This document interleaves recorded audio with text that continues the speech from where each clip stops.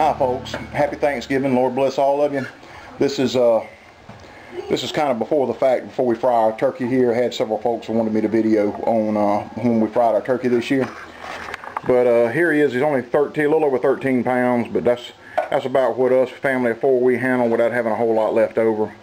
And we inject ours with garlic butter is what it's injected with, garlic and butter. And the wife Joanne has rubbed it down with lemon pepper and seasoned salt, and we've left him out here. He'll be about an hour before we drop him in the grease. You want the skin and all that to really dry out, all the moisture to get out of him good before you drop him in the hot oil.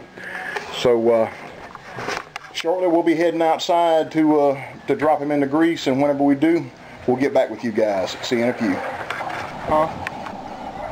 Hey folks, we're getting real close. We're about 320, well, about 315, 320 degrees right now. When it gets to about 350, we're gonna drop Mr. Bird in there.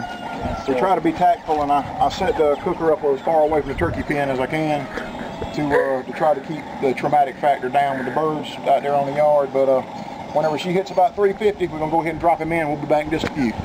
All right, guys, gauge has hit 350, so it's time to drop the bird in the grease. Eye protection, gloves. Very carefully and methodically. Figured I can get around this gauge. There we go. And we're going to ease him down in here. Get over here a little closer, honey, we can see a little bit better. It's at 350 and until he starts contacting the grease. You can hear him. A little bit of moisture in there, so you'll want to do this real slow. Starting to cook off some of that moisture. You'll see the steam start coming out the body cavity. Very slowly.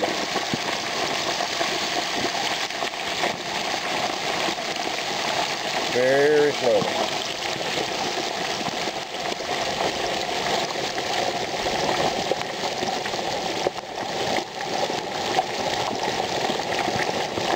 Boy, that's already smelling good.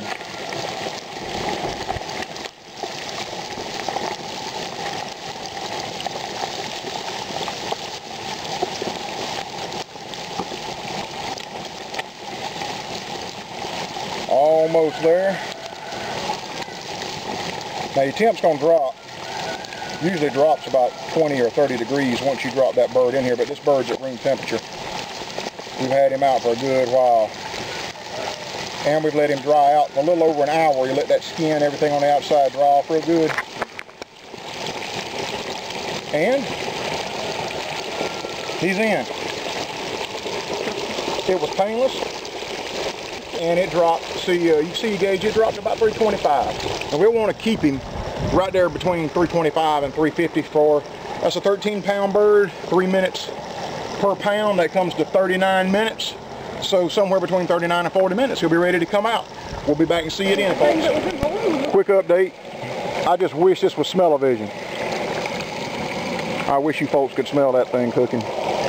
We're hovering right around, it finally dropped down. I don't know if you can see that good or not. Sometimes this camera don't want to focus in real good, but it's dropped down to right at 300, which is still okay. I stepped up the fire, which on most of these cookers, you've got here's your adjusting valve for the intensity of your flame, and we just increased that a little bit to try to get it back up to around between 325 and 350. And once this bird really gets up to temperature, then you'll have to adjust your fire accordingly to keep it from getting too hot. So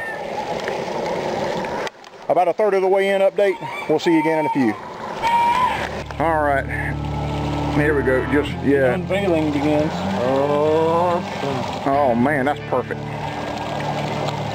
That's beauty. That's perfect. Here, let me move this out of the way. Put the thermometer right in the damn Put the thermometer right in the way. There we go. All right, bud. That smells wonderful. Yep, we're gonna let it drain for a little while now.